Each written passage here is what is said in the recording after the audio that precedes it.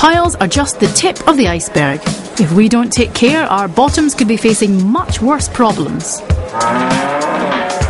Dr. Pixie went on a mission to a rural fair in Staffordshire to educate a group of country folk about their bowels. The average age of a farmer is nearly 60, which is also the time in life when we should be on the lookout for signs of bowel cancer. It's the third most common cause of cancer in the UK. But the good news is, if detected early, treatment is really successful.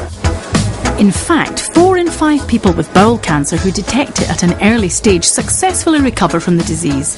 But if the tumour is very advanced when it's diagnosed, fewer than 1 in 20 people will recover from it. Which is why the NHS is starting to roll out a bowel cancer screening programme throughout the UK. And this is the kind of kit they'll be using.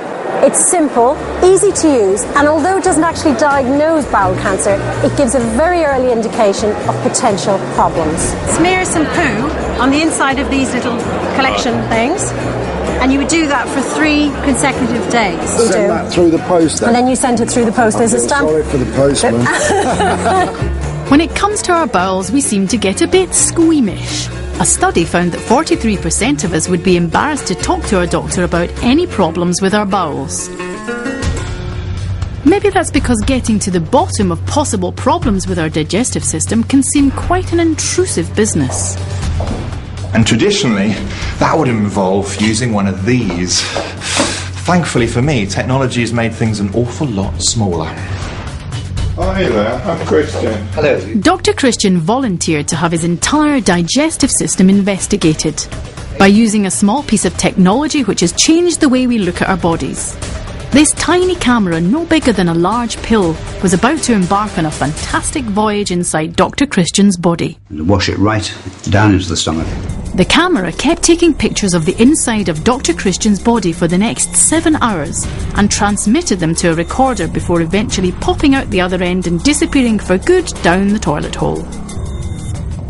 But the images were stored on the recorder and quickly available for diagnosis. Can you take me on a whistle-stop tour of my gut then? Yes, if we go right back. Let's see the highlights. And these are the last images of the stomach, and in this image you can actually see the opening from the stomach into the duodenum. So this is the valve that controls food leaving the stomach, going on into the small intestine. That's right. Yeah? Yes. Down around the duodenal loop, and from now on we get really very good images of the small intestine.